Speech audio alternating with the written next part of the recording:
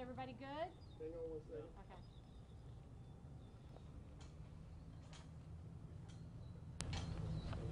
Okay. Jeff, you want to stand right here? I'm going to get out of the shot. I'm just making sure we're good. All right.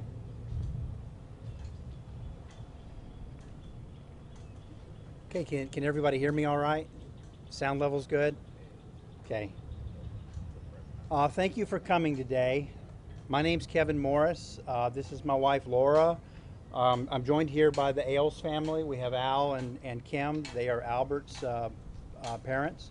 And we also have Jeff Weaver here with Cross Point Church. Both the Ailes and Morris family suffered a tragic loss.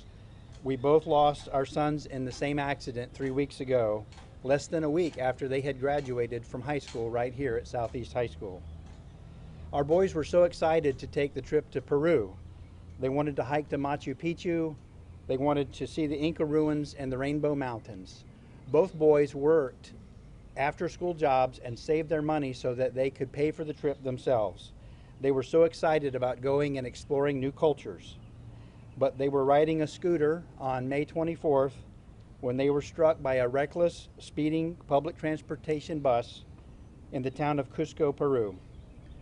We traveled to Peru and we brought our boys home, and a celebration of life service for both boys is going to be held this Saturday at 10 o'clock at Woodland Community Church on Highway 70 in Bradenton. These two boys represented some of the best and brightest minds going to college today. Al and Kim's son Albert was an engineering prodigy, and he was headed to the University of Central Florida to study engineering. My wife and I were proud of our son Zach. He was to attend Yale University, and he wanted to study economics and pre-med. We are so grateful for the education and values they instilled here at Southeast High School. This school and its administrators and faculty and the students were such a big part of the boys' lives for the last 4 years that we appreciate the school district allowing us to speak to you today from here. Both families also appreciate school administration and faculty speaking to you on our behalf after the accident several weeks ago when it was still just too fresh and raw for us to do that. So they were strong for us when we could not be, and we'll be forever grateful for that. Our boys wanted to make the world a better place by solving problems and engaging with other cultures. That is the core of what the Interbaccalaureate program here at Southeast High School teaches, to see the world as one community. Tragically, our sons lost their lives following their dream to explore these faraway places. They are missed terribly, but we are reminded again and again how many people's lives they touched in their short time here, and so we know that their memory and spirit continues inside of all of us. The families would like to ask the media and the public for help. In the short minutes right after the boys' accident, a Canadian or a European doctor, who we believe was in Peru on vacation, stopped and attended to the boys. We were told that he offered comforting words and he tried to keep the boys still. We believe he spoke French and English fluently. We do not have his name, we have only this photograph. The families would like to thank this Good Samaritan for his kindness, but also to ask if the boys were able to speak and may have had any last words that they could share with us. If the news media can help us get this image out so that we can identify the doctor, please contact us. We have an email address prepared, and it is goodsamaritandr19@gmail.com, goodsamaritandoctor19@gmail.com. We would appreciate any tips. Also, we believe the bus that was carrying the boys held up to 12 passengers.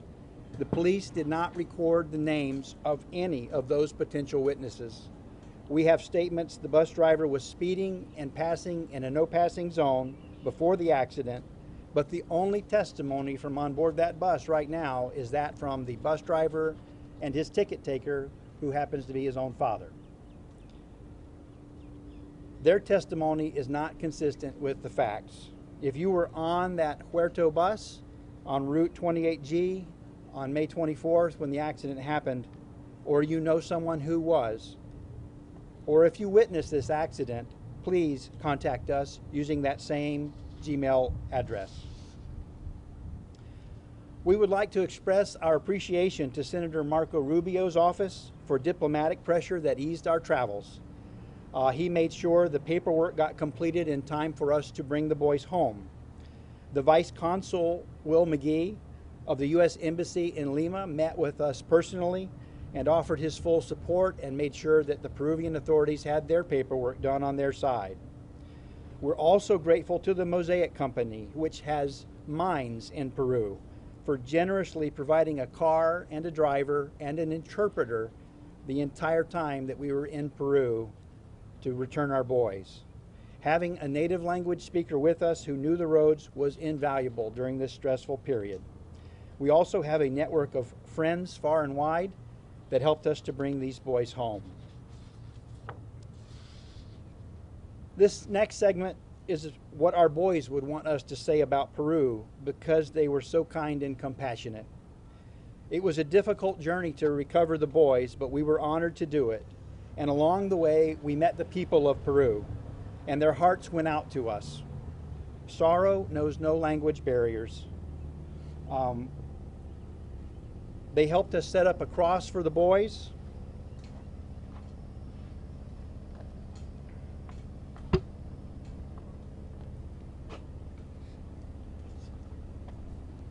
At the roadside where the accident happened, they helped us set up this cross for the boys.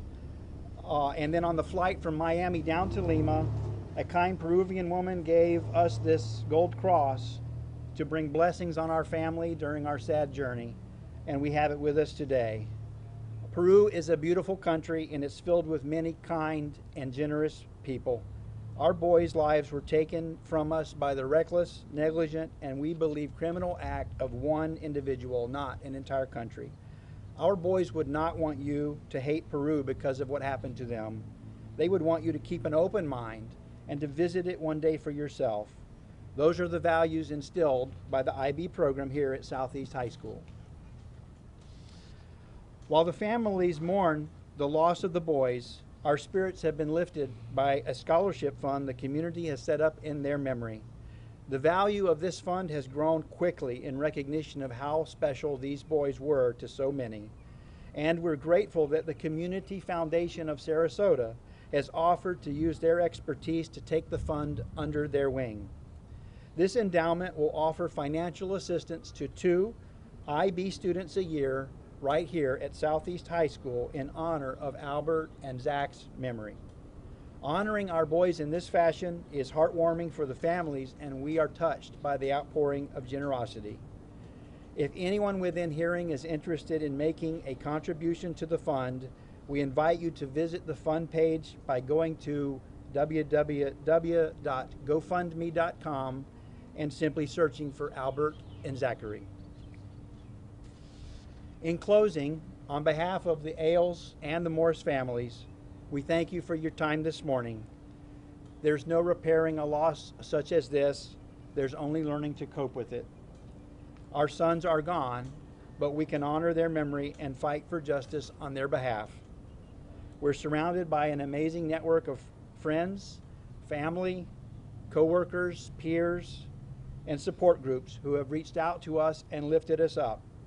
We ask for your continued prayers on this journey. And again, the contact information about the doctor or any witnesses is GoodSamaritanDoctor19.com at gmail.com. This concludes our prepared remarks, and we would do our best to answer any questions that you may have. These 2 young men, in their short young lives, they did already so much. How do you want them to be remembered? How should people remember these 2 young men? Well, we believe that the scholarship is a beautiful way of carrying their memory forward. They meant so much to many different people. They weren't just students. They were heavily involved in the community and in doing community service. And so I think everyone will remember them in their own way. But we really believe the boys spent more time here at school than they did at home for the last 4 years. This school is where their identity was created, and so it's very touching and special for us that a scholarship fund in their name may come out of this. Having that lasting endowment, I think, is going to be key, with the understanding that they met and flourished here at Southeast High School in the IB program. Having that endowment and having their names live on here is important to us. And I'd like to add that both boys lived their lives to the fullest. They gave to their community, their environment, their family and their friends.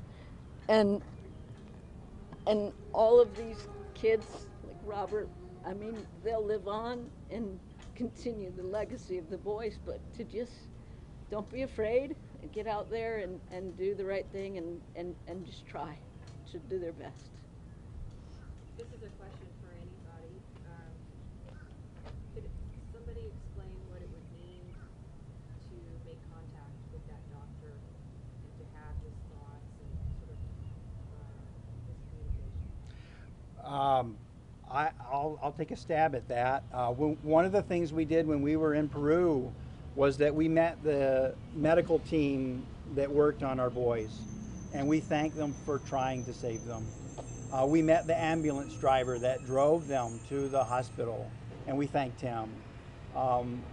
This doctor offered, he didn't have to get involved, but he did. And so it means a lot to us to simply thank him for showing that kindness to our boys.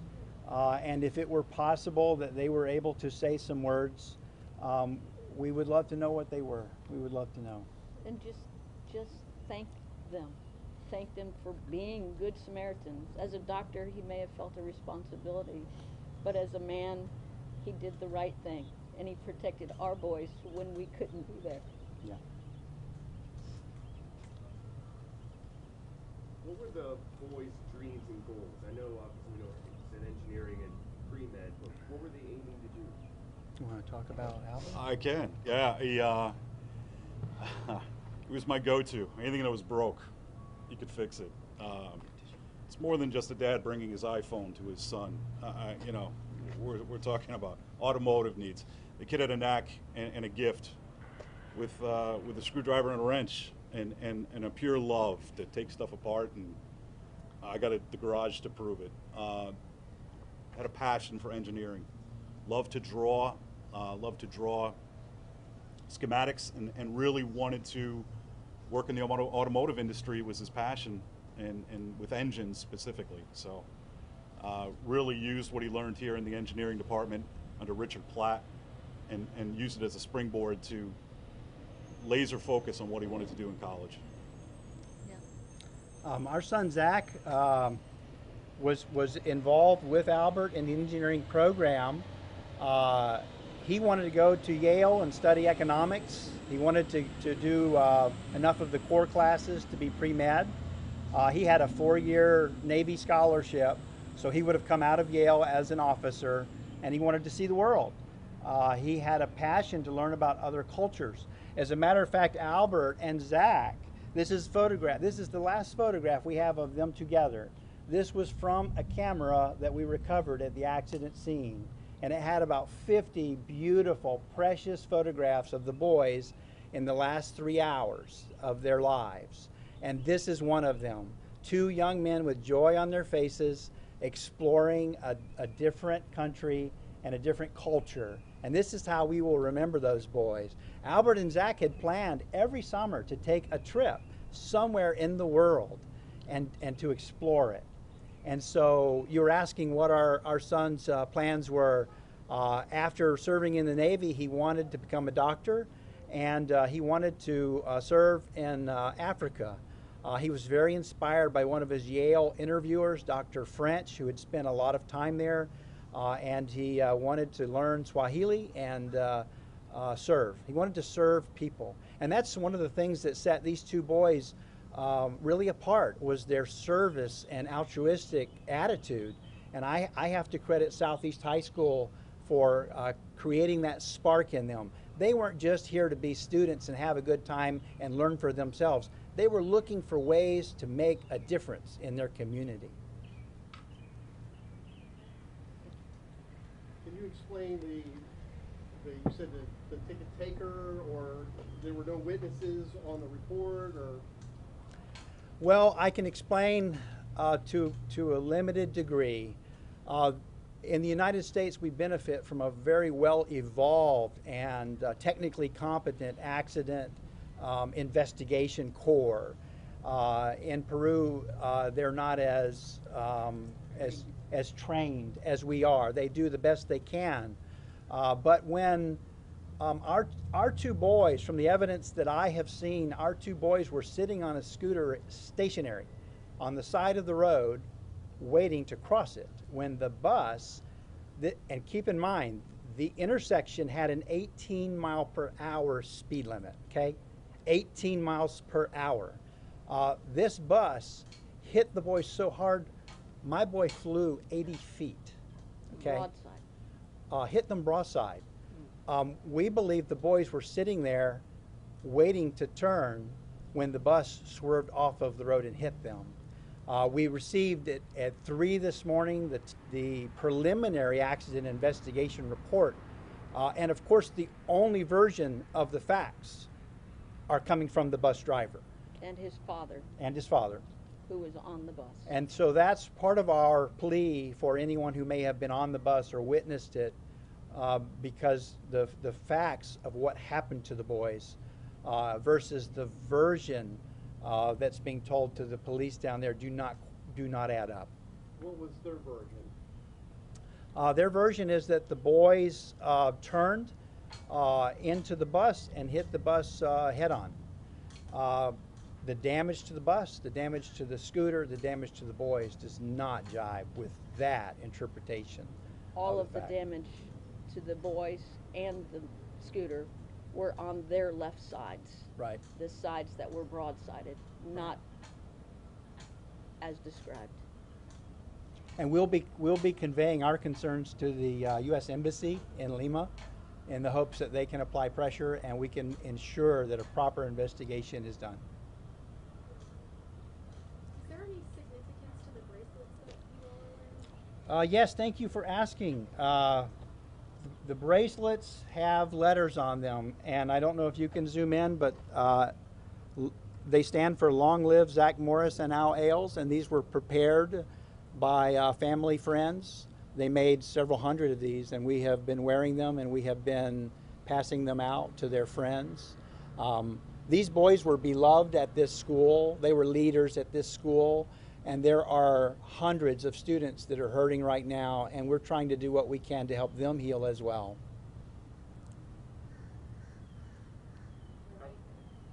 My last question.